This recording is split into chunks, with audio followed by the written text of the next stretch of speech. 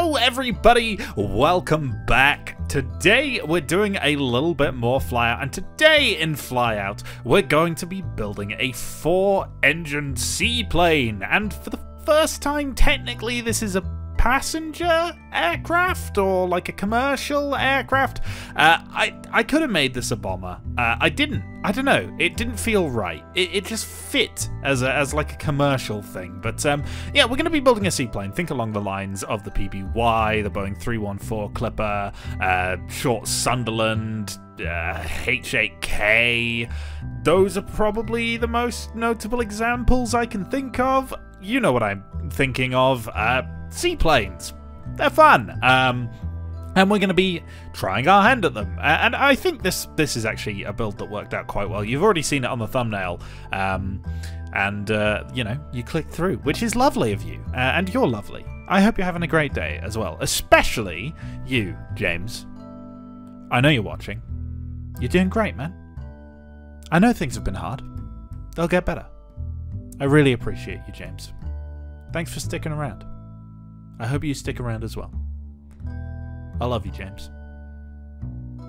Anyway, if your name isn't James, just pretend I said your name in that segment, and I hope you feel better about it afterwards. Anyway, what on earth happened there? I feel like I just blacked out for the last, like, 15 seconds of my life and said some words that I either will regret or I won't regret. I'll find out what I just said when I'm editing this video, as if I'm not editing it right now. I am. Well, this is part of the editing process. Goodness me, we've really got off onto a tangent on this one, haven't we? Hello, if you're new to the channel, by the way. This is what happens. Oh my goodness. Okay, right. Let's get back on topic. Seaplanes. These things were all the rage in the early days of aviation. Back before commercial aviation had spread to a point where you could have a runway near enough close to every single large city, it was very difficult to get large numbers of people through the skies to another destination, but it was getting to the point where it was convenient and affordable to do so. So, instead of spending a lot of money building airports, which some people definitely did, companies decided that they would cut out the middleman. Who needs an airport when you can just use the river that most cities are built on? Can you think of a big city that isn't built near a river? There's probably one or two, but not many, I can guarantee you that much. Unless they're in America. Little bit of an exception there. You guys just... I don't know, you like building big cities in deserts? Like Vegas? Sure, I guess. It worked out. So congrats on that one, but most European cities, especially, built on rivers. Berlin, London, just to name two of them.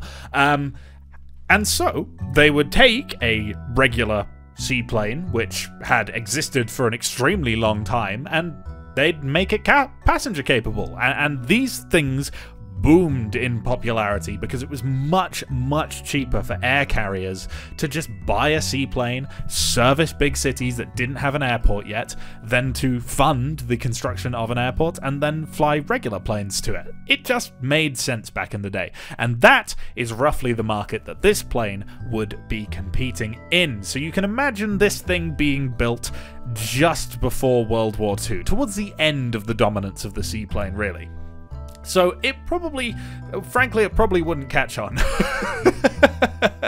Which maybe isn't something I should be admitting as I build it, but oh well, why not? Just don't tell the stockholders. But yes, are the stockholders my patrons? I'm on Patreon, by the way. I haven't said that in a long time, so I'll take this opportunity to say that. I'm on Patreon if you want to support me. It's in the description below. But on another topic, if I'm not shilling for a split second, Patreon members, do you consider yourself my shareholders? Do you own a share in my channel from being a patron? Is that a thing? I don't think that's a thing. Could we make it a thing?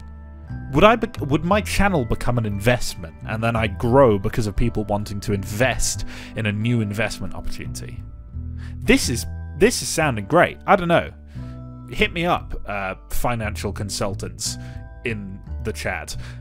What on earth? this is one of those tangents again. I was telling you about seaplanes. Yes, seaplanes. Frankly, they were all the rage. They were everywhere. And for good reason, to be fair, for very good reason. It was also in the days where airports were starting to pop up every here and there. A lot of them would be just dirt strips on the ground. So being a seaplane, essentially just a boat, you didn't need to worry about ground pressure. One thing that would happen if you were a particularly heavy aircraft landing on a runway is you would just crush the runway under your weight. This is quite a commonly reported thing. Douglas was working on a gigantic heavy bomber just before the B-29 entered development, and that thing just fell through the floor. There was not a runway that they could find that could hold up the weight of that thing. So if you could just land on the ocean, it doesn't necessarily matter where you land, it's going to be able to support your weight so long as you have positive buoyancy, which is fairly easy for an aircraft to achieve because they've got to be pretty damn light to achieve flight. That rhymed. Amazing. So, yeah, that's why seaplanes were great. That's why we're building a seaplane today. Seaplanes are cool, and they don't really get done anymore these days. You don't see, like, jet seaplanes, which would be kind of interesting, but for various very good reasons.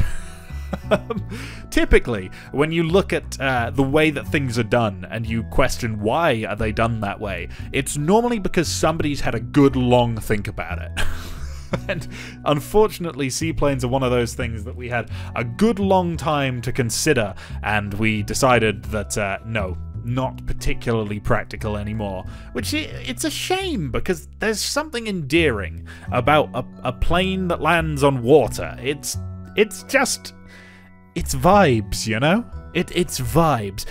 Would you not feel cooler arriving in your destination landing on water than landing on a runway? I know I would. And so there you go. We should bring back the seaplane. I'll start building them myself. Myselves? That's not a phrase. Myself. Let's if I hit 100,000 subscribers, I will build a seaplane in real life. I'm not going to do that, just to clarify. I have previously said that once I hit 100,000 subscribers, I would start producing tanks in real life. That is also not going to happen unless, I don't know, I get a lot of money from somewhere. 100,000 subscribers, that will not get me enough money to build one tank, let alone start producing them en masse. You need a lot of money to build tanks, and frankly, the way to get that ain't YouTube. This is a tangent again, but you know what? Some of you enjoy the tangents, and that's the glory of this thing. Now, chapters on videos should allow you to skip these things. I'm still working out how to do them for Flyout videos, because in Sprocket it works very well because we have these nice segments which are the little levels that you do when you're going through the game. And if you've not watched my Sprocket videos and you're here just for Flyout, give Sprocket a try.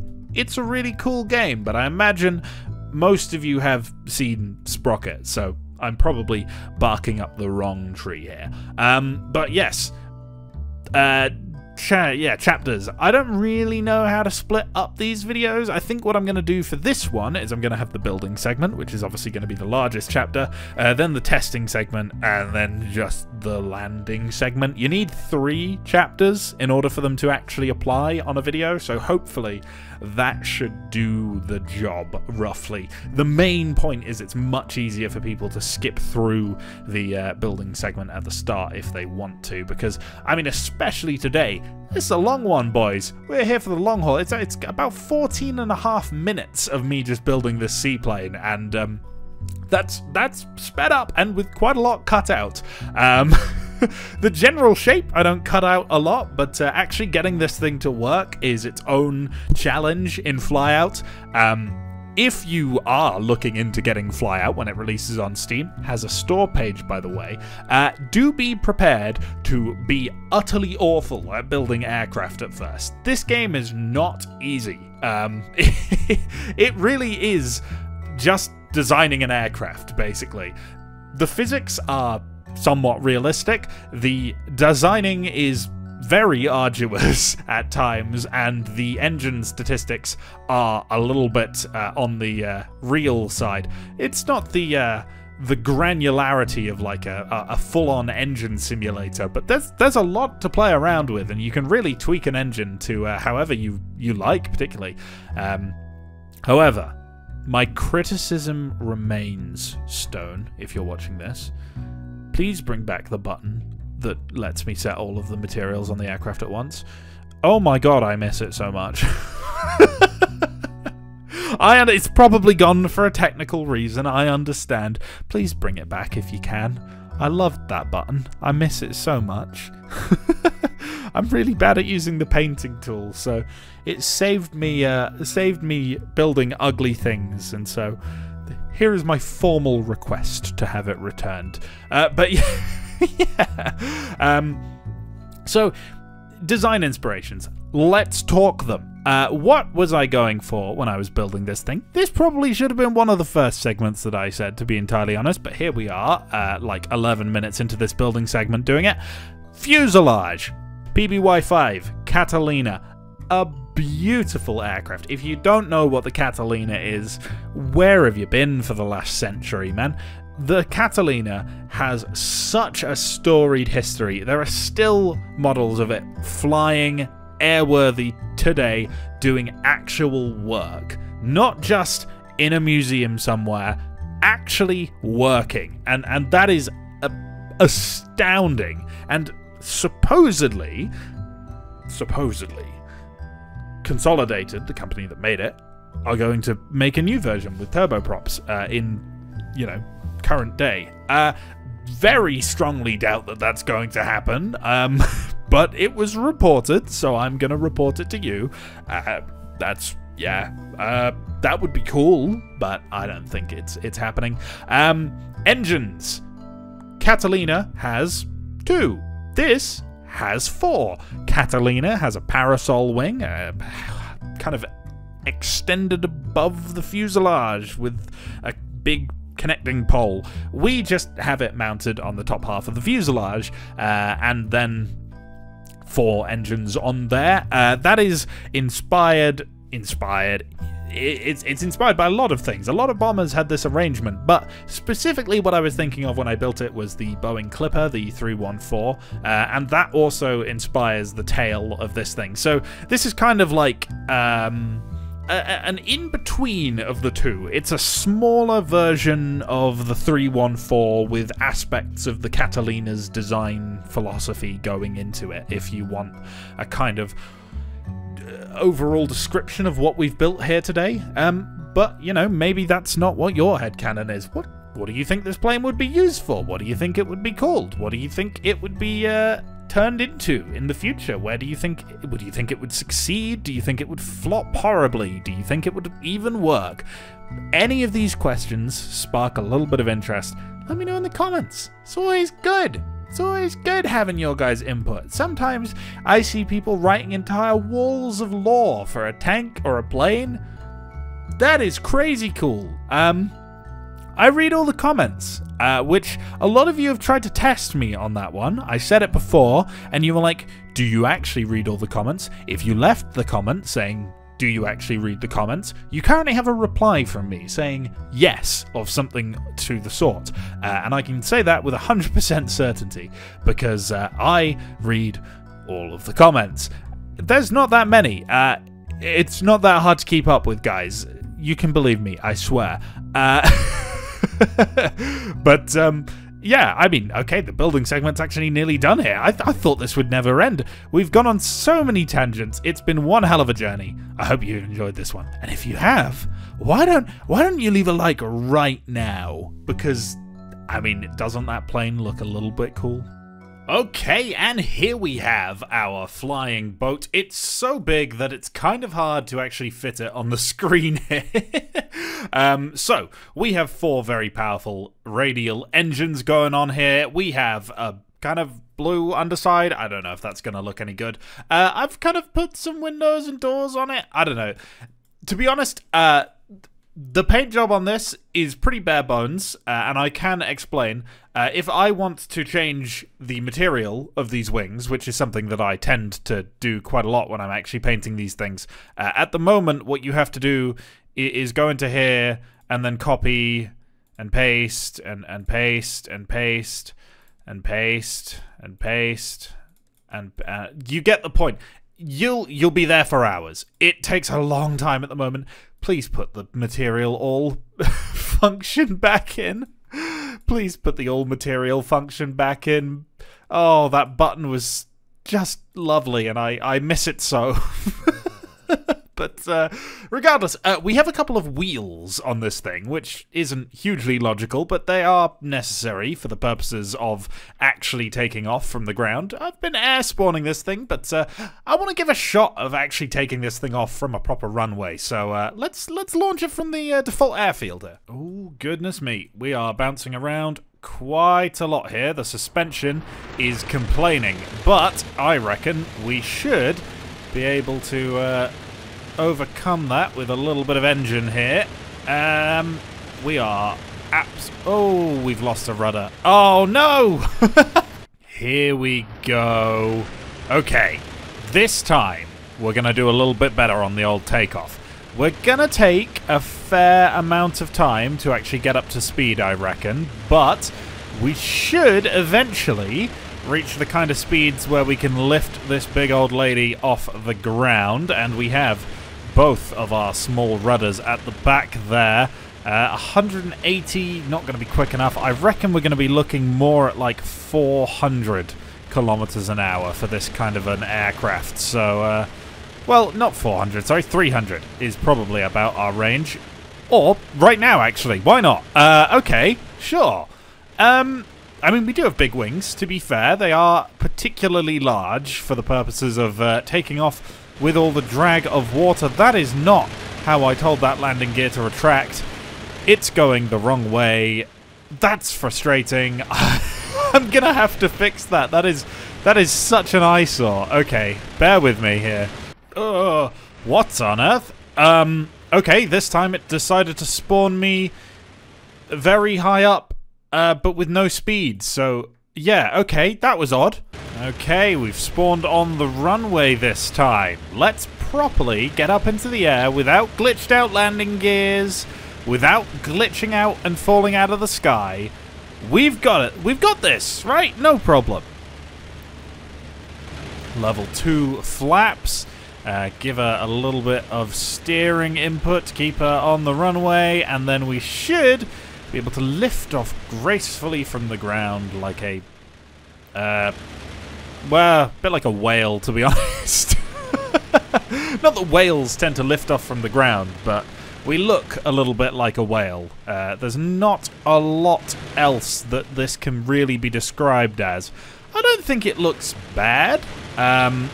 Maybe not the easiest thing to build at the moment. I'm still learning these big planes and kind of making them feel like a full, complete thing. I definitely think smoothing off these engine pods into the fuselage a bit more would be a help into the actual appearance of this thing. And I need to find out how to paint properly. I find this painting tool, it's very flexible. I'm not very good with it. So I need to work out what I'm doing with that and get a little bit better with it. But as you can see, we're getting up some altitude, we're getting up some speed, and as this is kind of more of a commercial aircraft than anything based on, I guess, our paint job here, I feel like this is a perfectly acceptable kind of speed for this thing to be going. Now, you cannot land in water in this game, unfortunately. I would love to demonstrate the actual seafaring capabilities of this thing, but yeah, frankly, there's no seafaring capabilities in this game, so you're just going to have to use your imagination. But hey, if you think about it, this is technically the first 4-engine plane I've built. It's not a bomber, but it's a 4-engine plane. Perhaps, I mean, we could easily modify this thing to have a bomb bay and drop some bombs. Maybe a future time. I am very rapidly running out of time today. This thing has taken me a very long time to get even to this stage. It's very graceful just kind of flying around like this. There's not much for me to really show you, but I think you can probably get an appreciation of just... This is very relaxing, you know? I feel like I could do this for an extremely long time, especially if I had like a flight stick. And I could just really gently put throttle inputs in, put roll inputs in to just kind of nudge this plane in the correct direction. This is chill. You know, normally we're building things that go like Mach 3, which, I mean, there's a joy in that, sure, but this is lovely. This is so calming up here. Apart from the 4 massive radial engines, which are just constantly going. Talking about radial engines, these things, they're not particularly fuel efficient, and still, we have 3 hours and 47 minutes of fuel in this thing, which is, that's quite a lot. We could go quite the distance with this thing, I imagine. Alright, just because I'm curious and not because it's particularly necessary, we're going to do a straight line speed test. Now, this could take quite a while to get up to any kind of reasonable high speeds because, yeah, lots of drag, but we'll see. Perhaps we can just eke out maybe 400, 410 kilometers an hour out of this thing. I mean, it's never going to break the sound barrier, let's put it that way. So the top speed of the Boeing 314 Clipper, which is a much larger flying boat, was only 338 kilometers an hour. So at the moment, we're at 426, but that's in a slight dive. It looks like our top speed is about 420. What is a more comparable flying boat? Maybe... I mean, the H6K is definitely earlier. The short Sunderland is too big. I mean, the Catalina's only got 2 engines, but we're probably in the same kind of weight bracket as a Catalina. The PBY-5A could go a maximum of 315 kilometers an hour. We are absolutely smashing that out of the water. Let's look at something a little bit more powerful, like a gosh, how do you pronounce that? Kawanishi H8K? That had a maximum speed of 467 kilometers an hour. So, okay, we're somewhere in between, like the early, slow, big American flying boats and the H8K.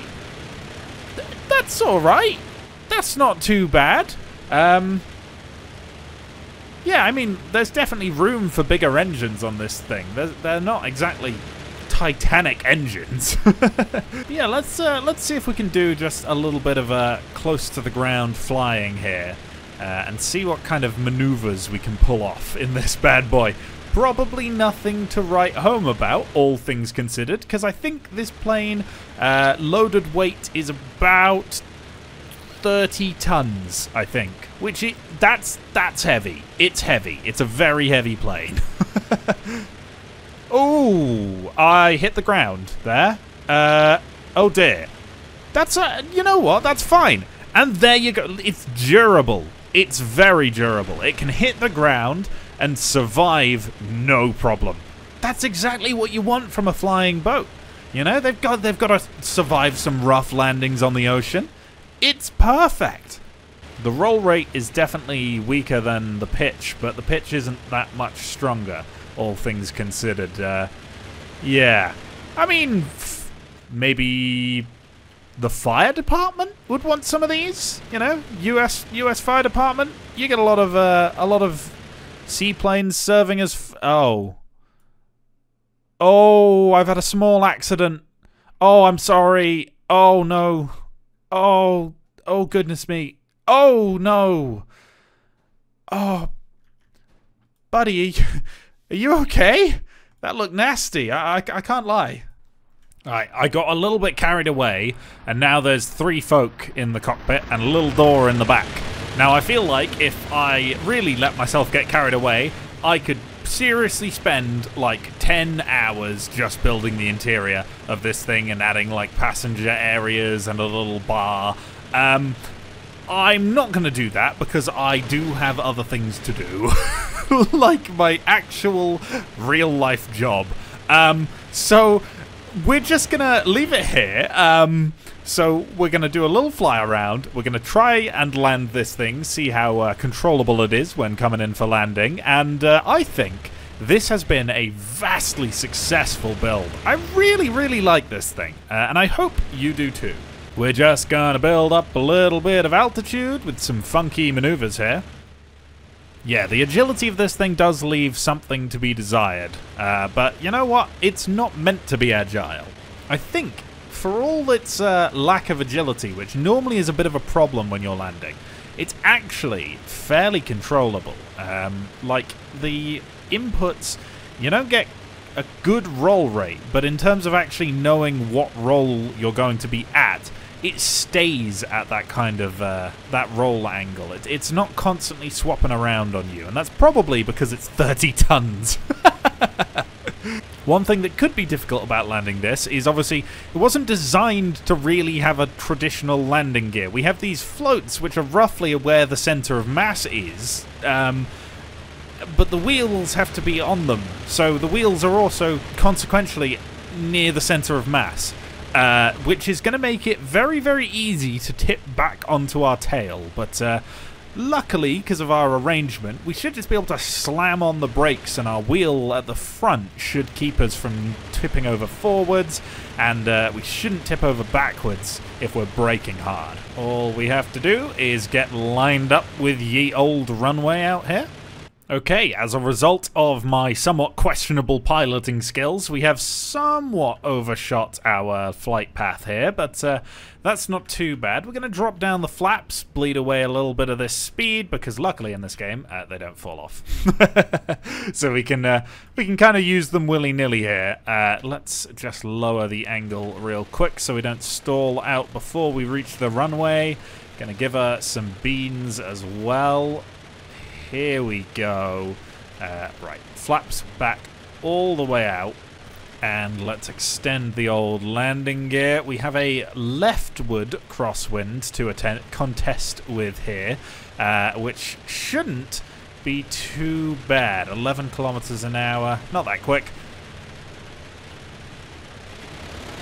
Gonna have to give it quite a lot more juice here. We are definitely struggling to keep this thing in the air. So I'm learning where its stall speed roughly lays. I need to just... Oh, this would be so much easier with a flight stick. Oh no, that's a lot of dive. Okay, that's okay, that's okay. That's also a lot of dive. But if we can just... Oh, it's a bit of a rough landing, but it is a landing. Cut the throttle, and hold the brakes. Yep. There we go. Okay, I'll take that. And eventually, we should come to a stop before we go off the edge of the runway, maybe. Not quite. Parked up. Perfectly fine for the next people to use it. Yeah, this front wheel needs a little bit more steering angle, I think. It doesn't do a lot. But, yeah, I mean... Probably one of our most successful landings to date. Definitely one of our most successful landings to date. I hope you enjoyed this one. I know I did, so if you did, please leave a like, comment, and or subscribe on this channel, on this video, on this everything. And I think I've forgotten to paint that left pontoon. Oh, well, that's staying like that now. I bet some of you already noticed that and have been screaming at me, and I can only apologize for that. But anyway, if you enjoyed this one, please leave a like, favorite, and or subscribe. Favorite? You can't do that. But God, I'm getting carried away. Bye! And as always, a huge thank you to my aforementioned patrons: Badge, Vernon, Potato, Kendra, 135, Cody, NDG, Peace, Gavoo, Gummass, 929, Set, Catch, from 691, Lester, 11, Mark, Molly, Vested, Nicholas K, Russell Bocken, Ryan Brody, the Canadian Emperor, Zara Schreiman, Zeit, Wolverine. That must be a record speed.